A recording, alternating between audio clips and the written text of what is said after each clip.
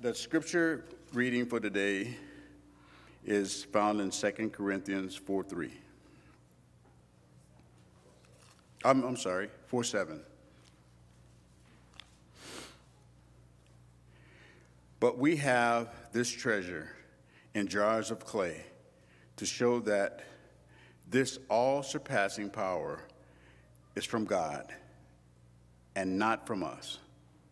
Amen. Amen. Put them back there. Thank you.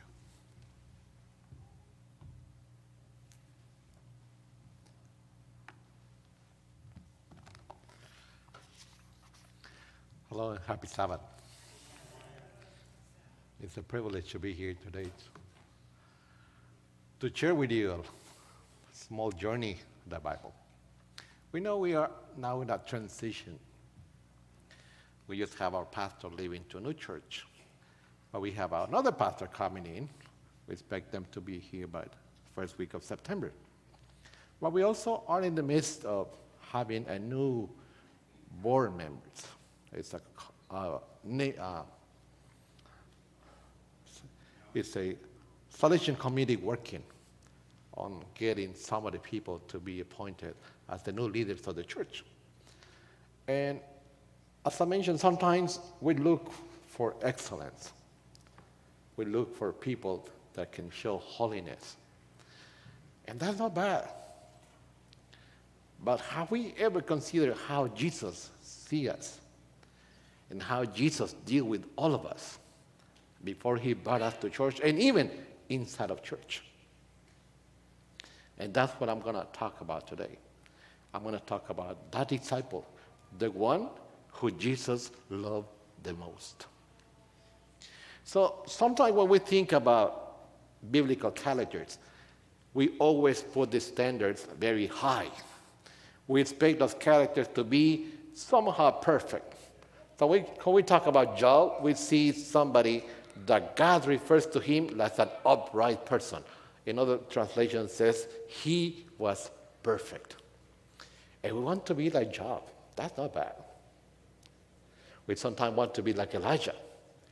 Some other people would like to be like Elijah or even Daniel. When the Bible talks about Daniel, it says that the spirit of Daniel was a superior spirit. So somehow makes you feel an idea that our spirit is kind of too little to go to the level of Daniel. We also expect that these biblical characters are error-free or sin-free. And when we talk about them, we think that they never committed anything. They were always pure souls, and therefore they are also holy. We also believe that these people, they had good character.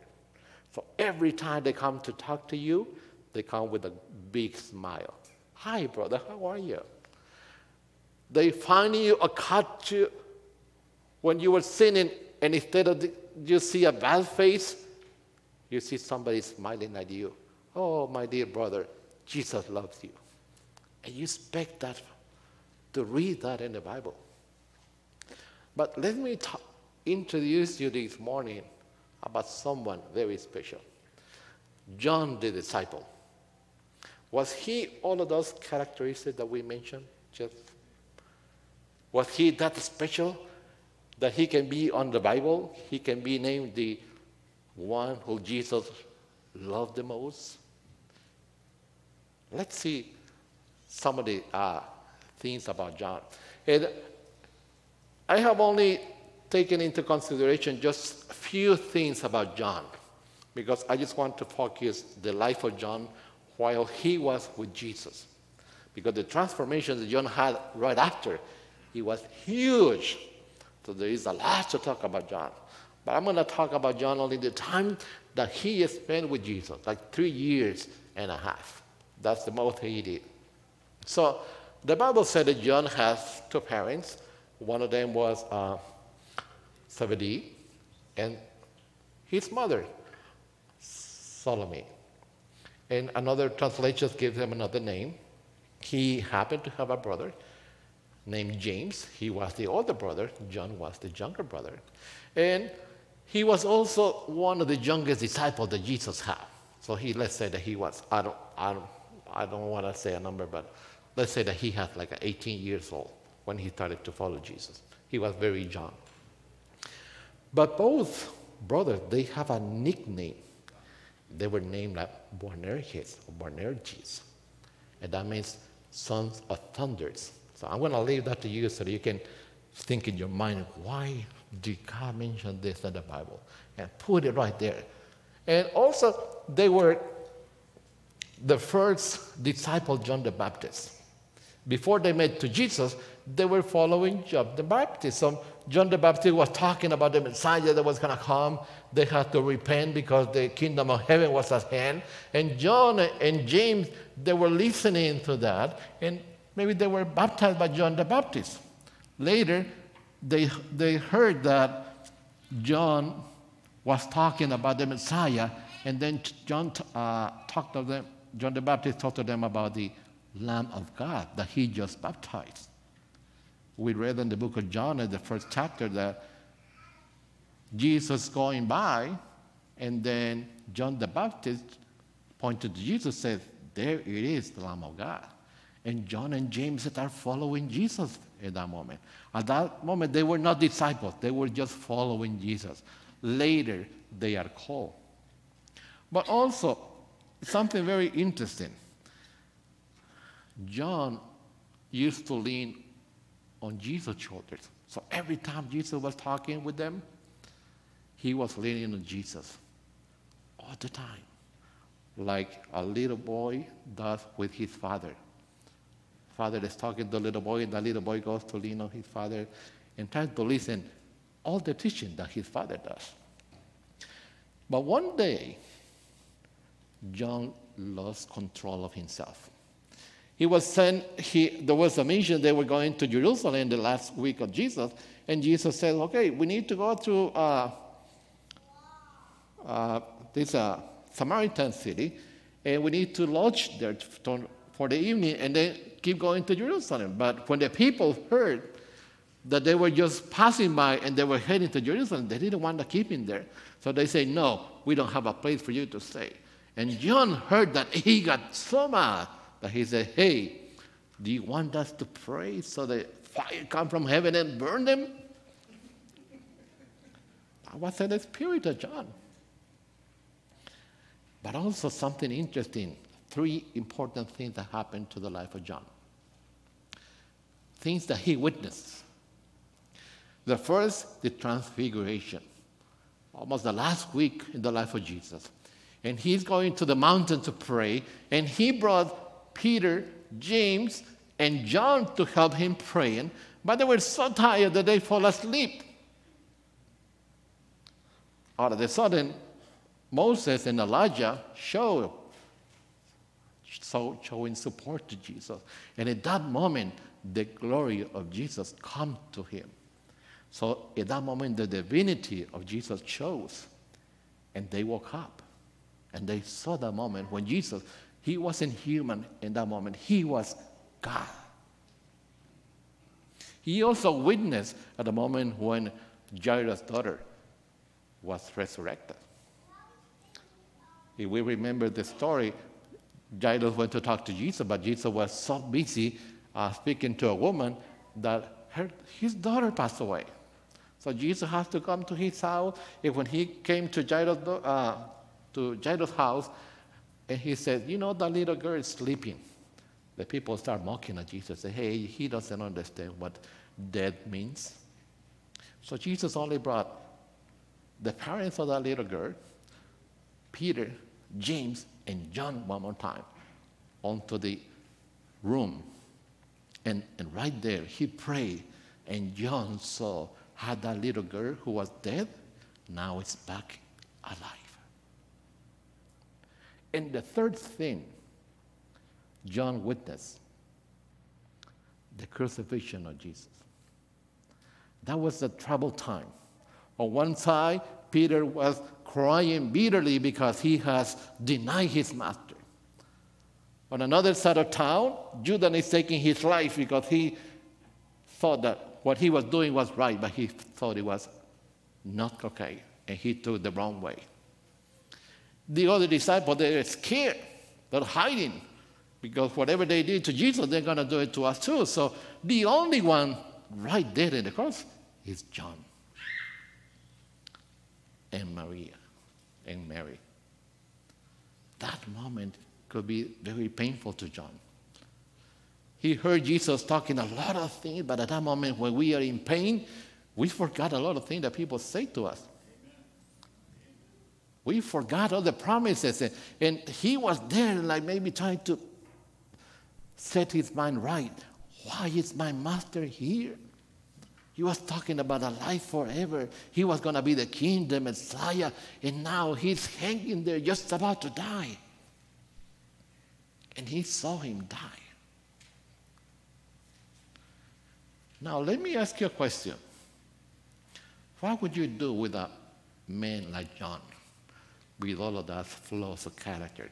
Would you call John an elder from that church? Would you like John to be your deacon? Would you like John to be your Sabbath school teacher, that every time you disagree with him, he will get mad? Would you like him to be? Let's see how Jesus dealt with John. First of all, he called him to the ministry. What? Yeah. Jesus called him to the ministry. And when John was called to the ministry, he didn't have that knowledge of the Bible like some of us might do now. He was just listening to John the Baptist a little bit, and then he started following Jesus. He saw the miracles being performed, but he didn't know that much. Sometimes we expect people to come to church, and when we ask them to serve in any position at church, we expect for them to be theological. He can give us lecture on everything, that he can know the Bible from cover to cover. But when John was called, he didn't have the knowledge.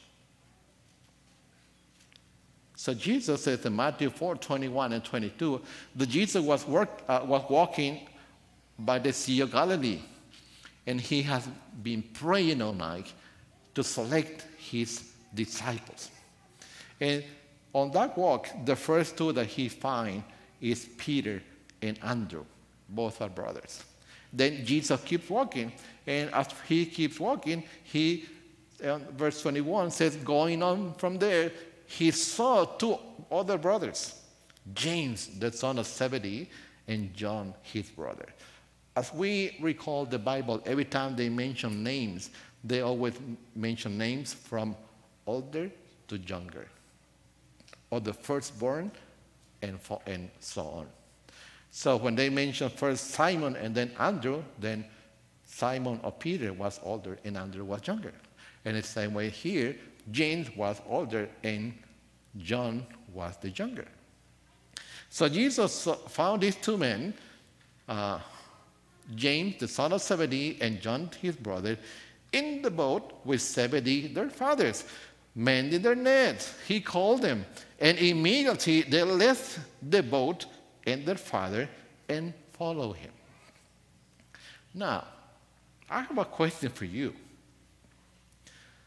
If you know the character of a person, if you have been living with that person and you know how that character is, will you assign them a special task that might be going against the character that they have? Will you select, let's say, a woman that had a bad character to play with your children? Or lead a department or have to deal with a lot of children that you know dealing with children is the most difficult task ever. You can't have them control. You got special skills. And it is almost the same thing. John, he wasn't like a very patient man. But Jesus called him. Let's say what Ellen White has to say about it. And our Father Cares, Ellen White says, all the disciples had serious faults when Jesus called them to his service. Even John, who came into closest association with the meek and lowly one, was not himself naturally meek and yielding. He and his brother were called the sons of thunder. While they were with Jesus, and his light shone to him around their indignation and combativeness, evil temper, revenge, the spirit of criticism were all in the beloved disciple. He was proud and ambitious to be first in the kingdom of God. Wow, do you know that? Do you remember one day that all the disciples are together, and out of the sudden the mother of James and John come to talk to Jesus? Just to paraphrase the story, make it a little short.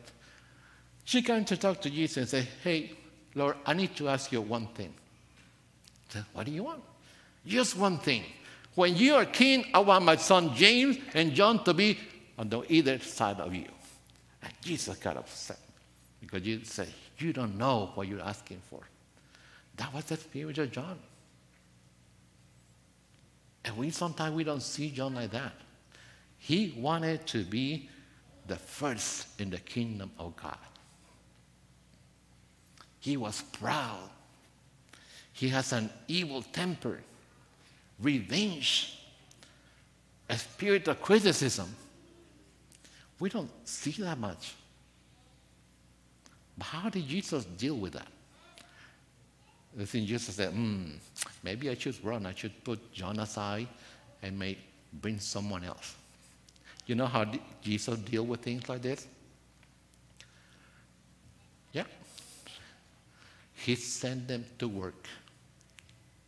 He sent him to minister with all the disciples. How come?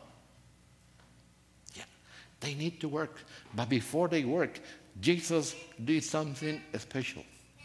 He prayed for all of them all night. And after he prayed, the book of Matthew, chapter 10, verses 2, he said that he called them and said, you're going to have to go and preach on these towns. But first of all, you need to go to Jerusalem. And I'm going to give you special powers. You can cast out demons. You can heal any disease.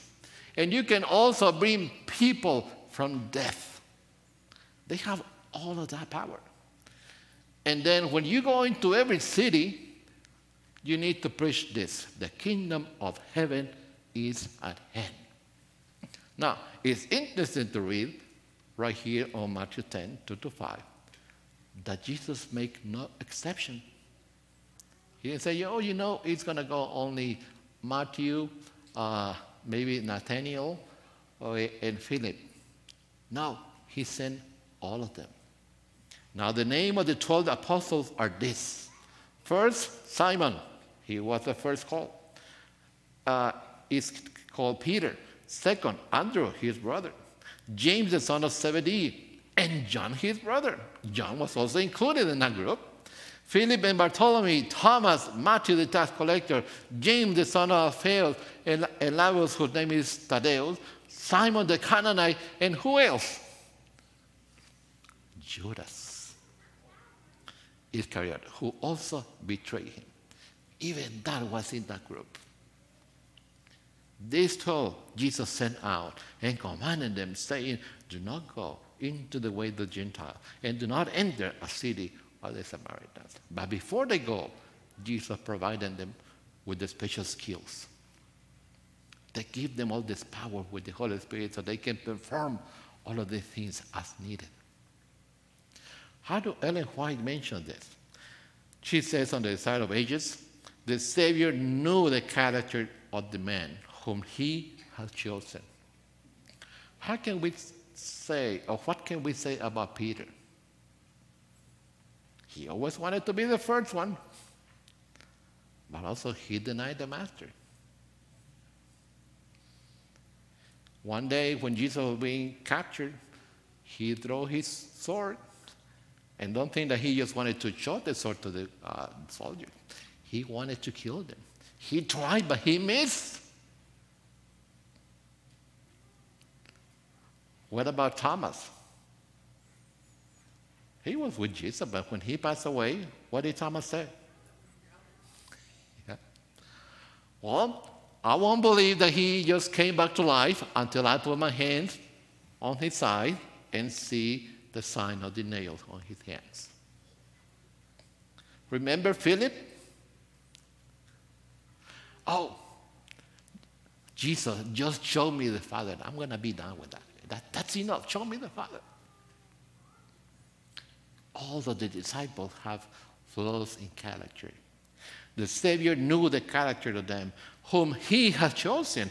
All their wickedness and errors were open before him. He knew the perils through which they must pass, the responsibility that would rest upon them, and his heart yearned over these chosen ones. Alone upon a mountain, near the Sea of Galilee, he spent the entire night in prayer for them, while they were sleeping at the foot of the mountain. See? So Jesus said, okay, the only way to fix this, I need to send them to work. But I'm going to pray for them.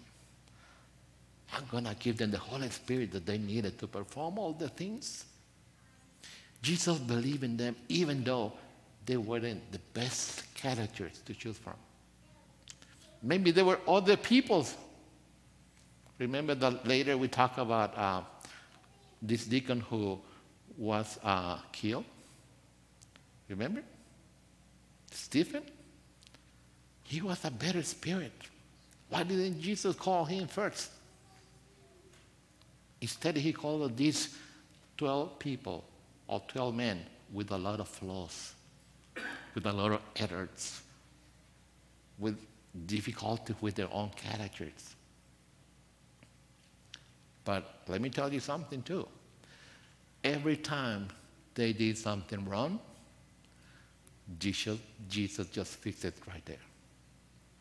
And that is the moment when John did something that Jesus didn't like. They were going to Jerusalem, and Jesus asked, hey, go into this Samaritan village and ask them for a place to stay. Because Samaritans and Jews didn't get along. They didn't want them to stay. So they said, no, we don't have any place for you. So those messengers came back to Jesus and said, they don't want us to stay there. And the Bible says in Luke 9:54-56, that James and John heard this.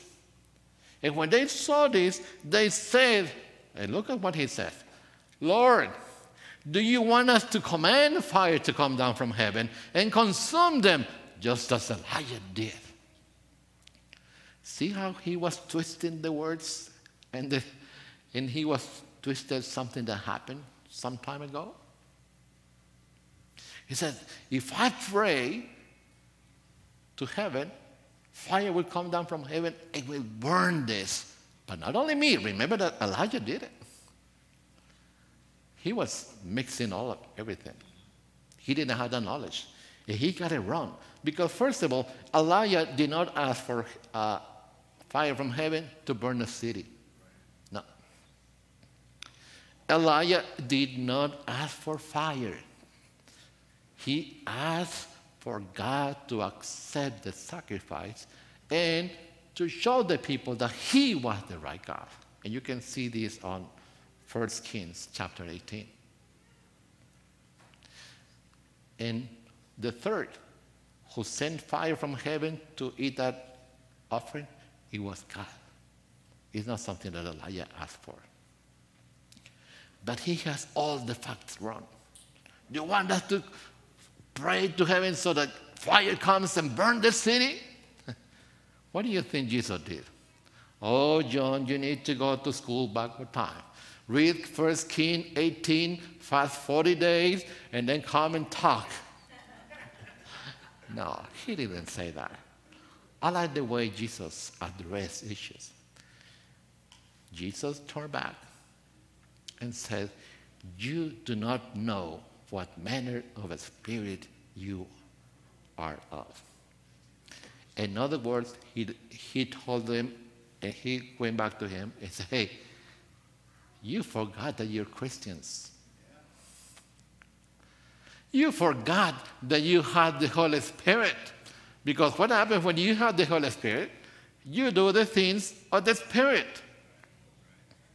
And when you are a Christian, you're supposed to be doing the thing of the Spirit. So these two things have to be together. You cannot be a Christian and do the things of the flesh. And you cannot be people who are following the Holy Spirit and do the things of the flesh, because they don't match. So Jesus went just to the root of the problem. John, you've been here with me for almost 3 years, and you don't understand everything I've been doing. And I believe that John felt himself pride. He said, you know, I have this power. And every time I pray for somebody to come back to life, they come back to life. If I pray for somebody to heal, they heal. If I cast out demons, they are gone. So he saw that he had that power. And at that moment, he lost it. And Jesus has to come back and fix it. And say, hey, the root of the problem is that you don't know what the spirit you're made of. And then Jesus told him the right way. You know, you forgot that the whole ministry of mine is not to destroy men, but to save them. Sometimes, my brother, we forgot the mission of this church. The mission of the church is not to come here on Sabbath and just sit here and listen to the sermon or participate in Sabbath school. The mission of the church is to save people. You are here because somebody thought in your salvation and brought you here. And that's something that we need to do all the time. Keep bringing people to be saved. Because that's all about the ministry. It's nice that we have potluck, we share, we mingle. But every time we do that, we should do it so that we can save more people. Everything, every ministry, the children ministry, Pathfinders, Sabbath school, every ministry, the command is to save people. That's what Jesus came for. That's all about Jesus' ministry, to save people. What does Ellen White have to say about this? Remember the quote that we were reading about our Father's cares, about John? It said, evil temper, revenge, the spirit of criticism were all in the beloved disciple. He was proud and ambitious to be first in the kingdom of God. But Ellen White keeps saying, hey, you know, this was the past in the life of John. Because what did John did on his behalf? Day by day. In contrast with his own violent spirit, he beheld the tenderness and forbearance of Jesus and heard his lesson of humility and patience. How do you feel when your spirit is so violent? And every time you go to talk to your mom and your dad, instead of he pulling your ears and say, you need to behave today, you need to be grounded, they just hug you and say, you know, I love you. You're going to learn better tomorrow. You're going to do better tomorrow. How do you feel? You feel like, oops, I did really did something wrong. He doesn't have to tell you much because you understand that you did something wrong. And day by day, John was learning that. He opened his heart to the divine influence and became not only a hearer, but a doer of the Savior's words. I remember one pastor from Chile was talking about a story. And he said that in Chile, they were about to celebrate Father's Day. So the Seventh-day Adventist Church came up with the idea of create an advertisement for television. And on this advertisement, he was showing a grown-up man that get up from bed and went to the bathroom and started shaving. And as he was shaving, the camera started to focus the little boy who was next to the dad, and he grabbed some shaved cream, put it on his face, and it started to look like he was shaving too. So he finished shaving. He goes back to his room, to his suit and shoes, and the little boy is following him, and he put a towel jacket, and put it on top of him, and he started walking behind his dad. On the way to the door, he just stumbled with one of the tables, and there was a glass, and this glass fell down. So the father come back and put the glass up one more time, and he keep going. So the little boy come and get the glass, put it down, and then put it back on, and then keep going and following his father. So when he goes to the outside, the father keeps walking to the car, and the boy see that the footprints of his father are too big. So when he put his feet, he said that his feet are too little to the feet of his father. So he went back running to his father's room, grabbed some shoes of his father, put them on, and then he comes back and follow his dad. So at that moment, the Seventh Adventist Church put, Happy Father's Day, but remember, your son is watching. And I loved it. And it's the same thing that happened here with Jesus and John. Jesus didn't celebrate everything John did. Even though he wasn't happy, he just come and talk to him, hey, this is not the way. But then he showed him on his own example how he could be the life. Humility, patience, something that John did maybe never heard about. But he learned from the master. So, what did Jesus do then in order to change this character? And this is something that we need to learn too. The first thing that Jesus did is to show him that the most important part is the message. Why? Because sometimes we look at ourselves and we say, oh, you know, I went to the university, I have a bachelor's degree, and then I went back and then I have a PhD degree or a master's degree, so I am someone. No, that's not important. The important is the message. And that's what 2 Corinthians 4:7 says. But we have this treasure in earthen vessels. Other version says clay jars, that the excellence or the power might be of God and not of us. You know, my brothers, the country I come from, you can get clay from anywhere. And it's free. You don't have to pay for it. You just go to the garden, start digging, and 1 foot or 2, you will find clay. And you can do whatever you want with clay. You can do dishes, pots, coffee pots, mugs, everything. And if you don't like it, toss them away and make new ones. Has no value at all. What is valuable is what's inside. And this is what the Bible is saying. We have these treasures in earthen vessels. Why? Because sometimes we believe that what we provide to the church is what church benefits from, but it's not that. It's what God can do through us, is what the church gets benefit from.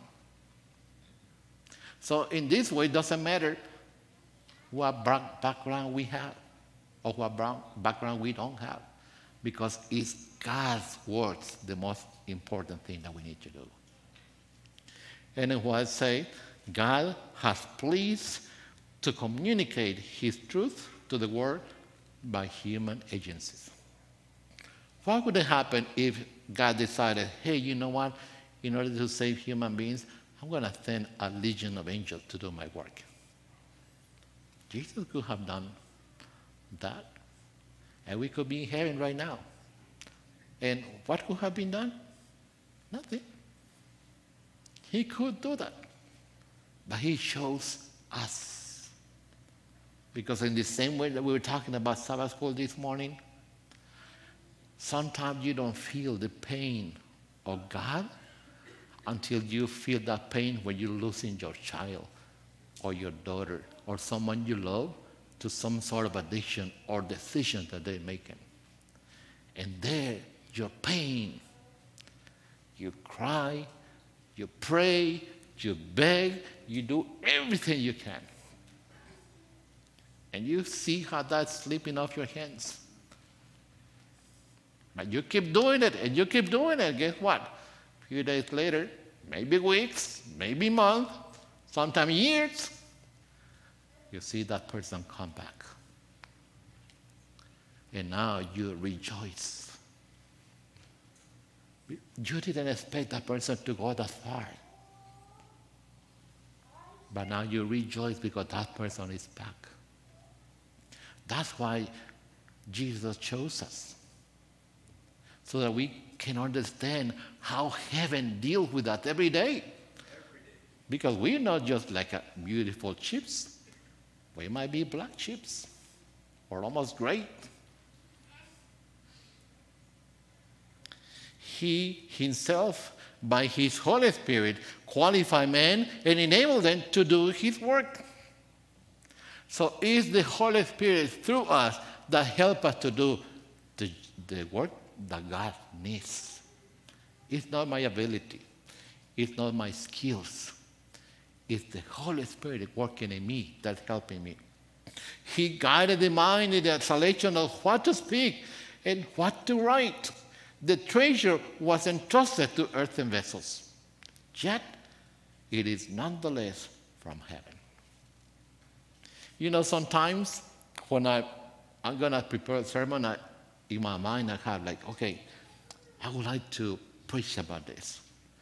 So I pray God, and sometimes I say, okay, God, at the end of the day, I want to know what I'm going to preach. So I put in my mind what I need to preach. And all of a sudden, I get a Bible text, and I get another Bible text, and when I go home, I start writing all Bible texts, and one after the other, and then I go like, oops, you know what? This can be better for this sermon. Maybe it's not what I planned. But when I start organizing, oh, this sounds even better. And another verse come in, and oh, I'm going to put it here, and I'm going to add it here. And at the end, I have my sermon. Maybe it's not even close to what I wanted at the beginning. But that's how this Holy Spirit works. Sometimes those who have been also speakers here know that we are talking about something, and all of a sudden, oops, another verse coming, another idea. And you go, how did that happen? And people say, hey, you know, your sermon was so beautiful, but no, it wasn't us. It has to do with us. It's the Holy Spirit. And this is what it's saying here. And that message is from heaven. The testimony is conveyed through the imperfect expression of human language. Yet, it is the testimony of God, and the obedient, believing child of God beholds in it the glory of a divine power, full of grace and truth. So salvation is not about us. It's not about what we can do. Salvation is about that message that we have in our heart that we need to share. Because that's the power. That is the powerful message because it came from God. That's what Jesus used to help transform John. Second, and the first time I read this, it hurt my feelings. Why? We're going to read it. Jesus chose fallen beings. How come? Let's read 1 Corinthians 1:27. But God has chosen the foolish things of the world. What did he choose? The foolish things. To put to shame the wise, and God has chosen the weak things of the world. What? The strong? No, the weak. To put to shame the things which are mighty. So, when I heard this the first time, I thought like, okay, I have an education, I have this knowledge, and I have this background. I believe that I'm clever, smart, intelligent, everything. But when I read this, I said, oops. My standard is not the same standard as God. God looked at me as a foolish and as a weak. And it's true. When you look yourself back and you see all the bad choices you made in your life, God is true on that statement. You see how many wrongs doing you did, how many bad choices you did, and maybe you are here because of those bad choices. God's right. But also he's saying this because sometimes we also put too much importance to the human being. Oh, us. No. That's not the point. Those whom God chose as his workers are not always talented in the estimation of the world. Sometimes he selects unlearned men. And let me tell you about this quick story about this. On my early years of being an Adventist, I was in a church, at a church, and there was a ceremony. And this ceremony, one old lady, she was being awarded. You know why? On that year, she had brought to church almost 27 of 30-something people to baptize. Just her, not the whole church, just her. And I said, wow, that lady should be awesome. And I was thinking to myself, maybe she has some kind of method, or she's a talent that she's, in my mind, it was like, wow, maybe it's a major university. Well, she just a common, regular, single lady, nothing to expect from. And then somebody kicked me and said, you know what? That lady doesn't even know how to read or write. I said, how come? I was like, I don't believe it. And then she talked about the testimony, how she made that. She didn't know how to read or write. So what she did, church back then, they have a booklet. And it has like 18 Bible studies.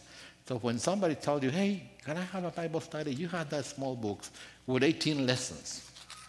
It has like 5 questions each, and every question has an answer with a Bible text. So you go to the people, pray for the lesson, and then ask the first question, and then you say, okay, go to your Bible and this Bible text, and then they finally answer it. So it's so easy. And at the end, there are also 3 questions. There is a confirmation. Do you understand what you just read? What are you going to do about this? And the last one is, are you willing to accept Jesus? And it's over and over on the 18 lessons. So the lady used to come to do the Bible study with her Bible, that she couldn't read, with her book, brought it, get to these people, and it's, okay, we're going to start the Bible study. We pray, so here is your book, and this is the Bible. So we're lesson number 1. So the first question, what does it say? And the person reads, oh, the first question it is blah, blah, blah, blah. So she goes, okay, find in the Bible that text that is on John 1, chapter 17. And that person went to read and had trouble reading and said, no, let me tell you. The text is read says this, and this. And people go, wow, so what is the answer? And people say, oh, the answer is this. Okay, write it down. And she finishes. At the end, she made a call to the person and said, would you like to baptize? Yeah, I want to baptize. And they brought it to church. And the pastor said, oh, I'm so happy that you're here because our sister has been talking about you. And you know what? They know. She can't even read or write. How come? I just got a Bible study from her. You're lying to me. No. And she said, you know what I do? I pray, but I memorize all the answers. I have everything in my mind. And that's how she used to do the Bible study. Does she needed to be an expert on bachelor degree or engineer? No. And that's what Ellen White said. His workers are not always talented in the estimation of the world. Sometimes he selects unlearned men. These workers have a special work to do. They reach a class to which no one else could obtain access. Those who labor in a quiet way will be rewarded with the same commendation as those who from outward appearances exerted a wider influence. Sometimes when I hear testimonies about Alejandro Bullón, he's one of the Peruvian pastors in South America. In one of his conferences a few years ago, he baptized 10,000 people in 1 month. And I go, wow, what a man. But you know what? That lady that brought 27 and Pastor Bullón, they both will be rewarded in the same way. There is no higher or better, because they all will receive the same salvation. That's all we need. Every worker is rewarded according to the Spirit that prompts him to action. So, my brothers, this is what Jesus did. And the other thing that he did, let me see the last one. He molded the characters. How do you do that?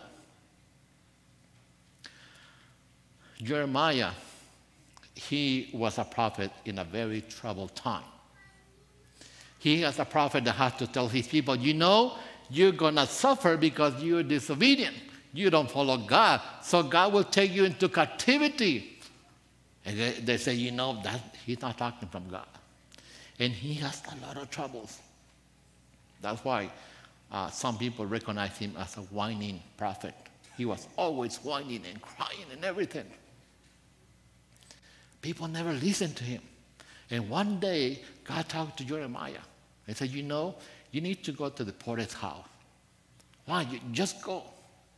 So when Jeremiah went down to that porter's house, he saw this, that he was working with this clay, and he was trying to make a vessel, and out of the halfway, the vessel broke apart. So the potter, he just make a different shape of the vessels, and he make another one. And then God talked to Jeremiah and says, oh, house of Israel, can I not do with you as this potter? Says the Lord. Look, as the clay is in the potter's hand, so are you in my hand, O house of Israel. So John put himself in the hands of Jesus, and Jesus made the right vessel with him. He shaped his soul, his character, his life, everything. He made it new. And that's why I make a call to all of us today. Who will consent even now, after wasting much of his lifetime, to give his will as clay into the hands of the potter, and cooperate with God in becoming in the hands molded a vessel unto honor. Oh, how must the clay be in the hands of the potter? How susceptible to receive divine impressions, extended in the bright beams of the righteousness. Nor earthly, nor selfish motives should be suffered to live. For if you give them place, you cannot be him into the divine image. The Spirit of truth sanctifies the soul. So, brother, if you are being considered for being a leader from church, or this church, accept the call. Because Jesus is doing to do with you the same thing that he did with John. He can change your mind, your spirit. He make new of you. But you need to put yourself in his hands. Follow his footsteps. Do everything he wants you to do, and he will help you. He will also be praying for you. Don't say no. So John was transformed. Let me tell you a quick story of somebody that changed my mind about how God worked with people. I was baptized in one church, and then I was relocated on another one because there was lack of leaders. So they asked me, would you like to move to this church to help this church to keep growing? There was few people there. And as we kept working, out of the sudden the other church called me and said, hey, would you like to come this Sabbath and have the sermon? And I said, sure. So I went for a visit, and one of my friends said, why don't you have the Sabbath school? So it was like a church like this, and the Sabbath school classes were divided on pews.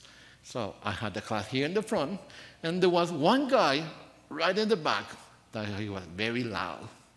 And you know, when I speak, I speak in volume 1, so people can barely hear me sometimes. But it's in my nature. I can't speak louder. I don't know why, but I try. So I was trying to teach my class, and that guy in the back, he was just like a Pentecost pastor. He was shouting and screaming and moving his hand. And I was like, I hope this man shut up because I can't teach my class. I was so upset that he was like, see, brothers, see. And all the people, yeah. And he was taking all the attention of all the classes. There were 6, and he was making all the noise. So I was like, I don't like this man. I don't like it at all. Somebody needs to talk to him. But I started realizing that when I was coming back from the other church, after greeting everybody and leaving, I was coming back home, and on the road, I saw this man around 1 p.m., 1:30 in the afternoon, when the sun is hitting the most.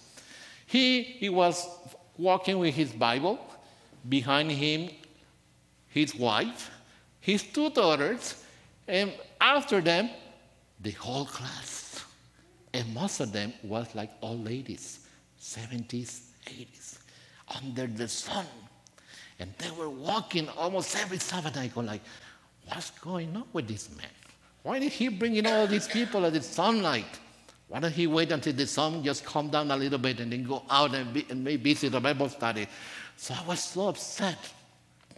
I thought that maybe I need to go ahead and talk to this man, because he doesn't know how we do things at church. Well, one day, one of those ladies sent me a message. She says, I need you to come to my house because I'm sick and I want you to pray for me. So I came to her house and I started talking to her and talking. And out of the sudden she said, you know, we are very sad at church. And I said, why? Because remember, brother, he told me the name, and I remember that was the guy. He said, he left church, and I was, yes, finally that man left church because he was so noisy and loud, and I don't find him at the church anymore. And then she said, you know, we are very sad because we love him the way he teaches our Sabbath school class. We have found no one like him.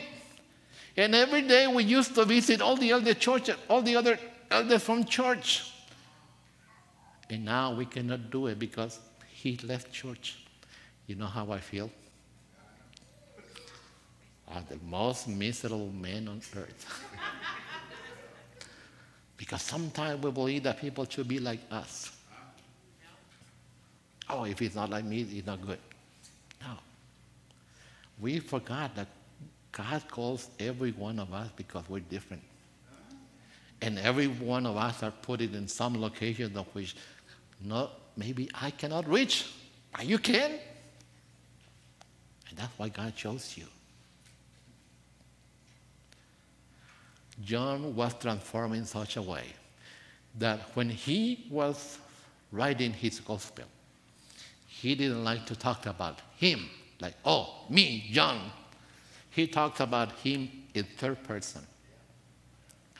So when he's talking about him on John 20, he receives the message from Mary Magdalene that she has gone to the burial place and the body of Jesus is not found. So he received that news. The body of Jesus is not there. And he writes this. Then she ran and came to Simon Peter and to the other disciple. Who? Whom Jesus loved. How he called himself? I am the one who Jesus loved. When John wrote his gospel, it was like 30 years or 35 years after Jesus went back to heaven. And until that moment, he realized that Jesus loved him. Brother, Jesus loved all of us. It doesn't matter the differences that we might see in each other. He loves that. And he died for every one of you, and even for me. So, if you want to work with Jesus and be transformed, say yes. God bless you. And then we're going to find hymn 507. And if you find him, please stand. Let's pray.